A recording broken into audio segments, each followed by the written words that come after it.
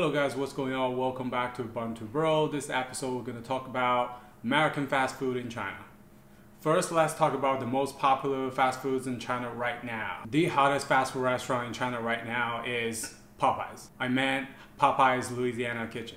Can you guess what it looks like in China? Right now I'm in Manhattan, Chinatown. As you can see, there's a Popeyes in the background. Not many people are going in. The storefront looks very normal, just like a very typical fast food restaurant. That's what it is, really. So the very first Popeyes Louisiana Kitchen opened in my hometown, Shanghai, last month. It became popular right away. A lot of people would show up and queue outside of the store at 4 a.m. in the morning. It's been open for a month, and then you can still see a lot of people waiting outside. One thing I find super interesting is it hasn't come up with a name in Chinese yet. Unlike in Chinatown, there's a very phonetic Chinese version for it. 白百七 In China, it's still called Popeyes. So the Chinese Popeyes looks super trendy. It's very spacious. It's definitely so much bigger than a typical Popeyes in the US, although it's selling the exact same food. If you read through some reviews on the Chinese equivalent of Yelp, where people review all types of restaurants, you can see most people actually give not really good reviews on Chinese Popeyes. However, poor reviews haven't prevented people from going there. When I was preparing for this video, Popeye opened a second location in Shanghai in a big shopping mall. So they are really taking this seriously. They actually plan to open hundreds of locations in the near future. The next super popular restaurant is Shake Shack. The first Shake Shack in China opened also in my hometown in Shanghai in 2018, I believe. And it caused a big hit at the time where the queue would actually wrap around the restaurants for several circles. So Shake Shack actually carried over the popularity from NYC, from US, all the way to China. Even till today, people love it because it has super fresh ingredients and it also is super trendy. You can tell from the neon light decor. I've actually been to the very first Shake Shack in Shanghai. I think the menu is really similar to the American one. They even sell souvenirs. And I just learned they opened their second location in Shanghai and the very first airport location. As you can see, people are going there like crazy as well. Next, I want to talk about some super solid American fast food restaurants, or I want to call it founding fathers of American fast food in China. First one is KFC. So KFC went to China in 1987 and opened its first restaurant in Beijing. Over the past 30 years, it has opened thousands of restaurants in China. Now the number of KFCs in China doubles that of McDonald's. And KFC has spent the most effort in terms of localization. You can find a lot of items that you will never find in the American menu. The best example is 老北京鸡肉卷, which is basically the burrito-like Peking duck style chicken wrap. It takes localization super seriously. At one point, it launched a sister brand. It's called Breaking Dawn or 东方鸡白 that sells exclusively Chinese fast food, like quick bites or dim sum looking Chinese food. I don't want to comment on how it went afterwards, but my point is it took localization super seriously. And Chinese KFC is definitely something that I will miss when I live here in the US. Another founding father, of course, is McDonald's. McDonald's went to China in 1990.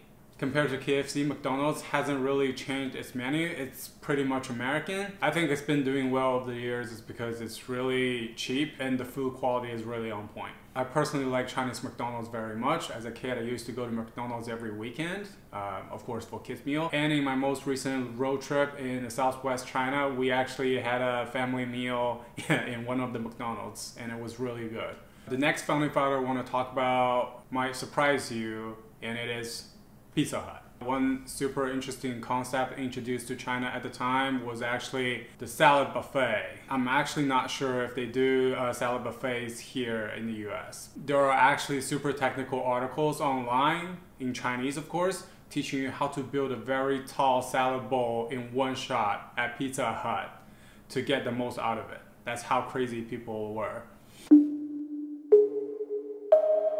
I'm super sure a lot of people, mostly young people, would actually consider going to Pizza Hut a super trendy thing to do. And also because they launched a concept called afternoon tea at Pizza Hut, where you can get beverages, snacks, and all kinds of stuff for a relatively reasonable price. And I think Pizza Hut is one of the first restaurants to do home delivery. They call it 必胜宅急送. That's way before Chinese people start ordering food delivery in bulk. I personally have great memory at Pizza Hut. I remember one time my parents and I had a big celebration at Pizza Hut. I think I did something super awesome at a competition, I think. And then we went to Pizza Hut for a celebration. Next, I want to talk about a couple that are doing just alright. The first is Subway. Subway came to China in 1995. It has a great name called Sai Bai Wei, which phonetically really resembles Subway, but it actually has a great meaning. The reason it hasn't done so well in China, first of all, most Chinese people don't like cold or uncooked stuff. And we actually don't eat bread that much. And apparently it's not that cheap. Healthy and cheap are the two selling points for Subways in the US. So that means Subway can rely on its main selling point in China. That's why it didn't get really popular.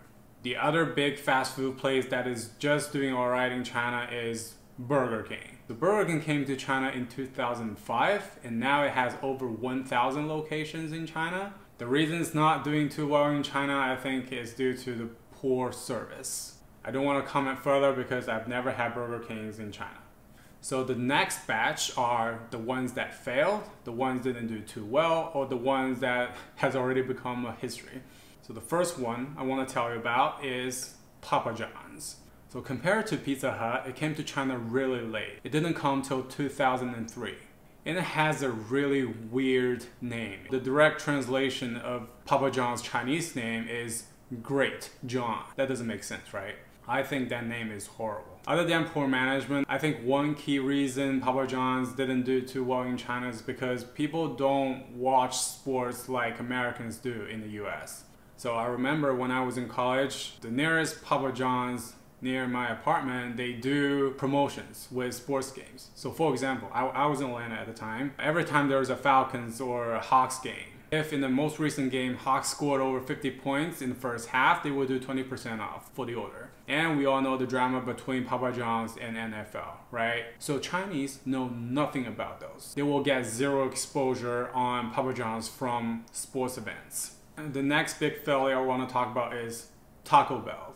Taco Bell first came to China in 2003. It closed in 2008 and it went back to China in 2017 with 3 locations in my hometown, Shanghai. And yet it's still not doing well. Why? I think the first reason, of course, is the food. I think Taco Bell's food is really cheese heavy. And I think a lot of you might know Chinese cuisine is really light or has no cheese in it. We don't really like cheese related stuff. And Chinese cuisine is not really heavy on sauce. So we don't care how many different kind of hot sauces you have, Taco Bell, okay? And another big caveat that Taco Bell did was the branding. Apparently, Taco Bell tried really hard to become a high-end restaurant or a sit-down restaurant with its normal food items. So it's definitely not going well. So the next few came to China at some point, or they're still there, but they never got big. So the first one is TGI Fridays. Yeah, apparently TGI Fridays has been in China since 1995, but I swear I only heard its existence in China till when I was doing this video. And apparently TGIF is struggling both in the US and internationally this year. The next one, White Castle. Apparently White Castle went to China in 2017. I think it has a location in the same complex as Taco Bell. It didn't spend too much effort to get bigger in China, and also because Chinese don't really like sliders. Yeah, we're still trying to like burgers, so no sliders for now. The next is Dunkin' Donuts. So Dunkin' came to China in 2008, trying to copy its success in Japan. However, it found it super hard to localize, together with the fierce competition from Starbucks. And lastly, there's somebody online said Jack in the Box came to China in the 90s, but I couldn't find any resource, so maybe it's gone with the wind. or has become a legend in the American fast food history in China. But nonetheless, we'll put it in here. Alright, after all these success and failure stories, let's talk about what makes Chinese people like certain fast food. So the fundamental criterion is the taste. I think for most Chinese people, the particular fast food has to be different enough to Chinese cuisine, but easily acceptable.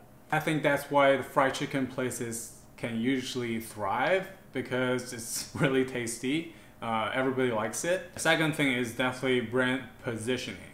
A lot of aforementioned restaurants, they actually try to rebrand themselves when entering the Chinese market. And reasonably, they want it to go upward. So for example, Popeyes is repositioning itself right now to be a sit-down type of restaurant, to be a trendy middle-end fast food restaurant, because most people don't know what it looks like in the US. So from the examples of Pizza Hut and Taco Bell, both of them try to rebrand themselves as a sit-down or a trendy restaurant in China. One did really well, at least in the beginning, and the other one failed. Right? So I think it's a really tricky rebranding game. The next important criterion is timing. So the concept of consumption upgrades, 消费升级, is become super popular these days. And the consumption upgrade simply means people nowadays are more willing to spend their money to try new things. I think that's how Shake Shack and Popeyes, they're really seeing the opportunity, and then they enter in a relatively better time. The next criterion is the willingness to localize. So two perfect examples, KFC and Pizza Hut.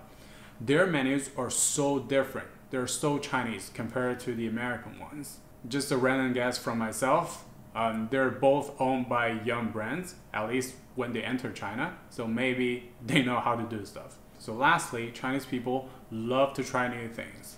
They are just like the Japanese people like 20 or 30 years ago, because fast food restaurants went to Japan first. So for example, when Krispy Kreme went to Japan, so they opened a location in Tokyo's Shinjuku back in the days. There was a super long line there. That reminded me of the super long line in front of Shake Shack, in front of Popeyes in Shanghai right now. So for American restaurant, the trick is to how to be sustainable in an Asian market like the Chinese market. And as usual, just want to talk about some final thoughts. I think one fast food that would have huge potential is Chipotle. I think Chipotle could do really well in China. And if you don't know, avocado or guacamole is becoming super popular in China these days. The other thought is, I think the fried chicken market is kind of saturated, so we'll see how much longer Popeyes can be popular for. And lastly, I can guarantee you, Panda Express is not going too well in China. Okay, that's all I want to say about American fast food in China for now. If you think I missed any big success or big failure, comment down below and let me know. And as always, please let me know what other topics you want to learn about China. And I'll see you in the next episode. If you like this video, give me a like and subscribe.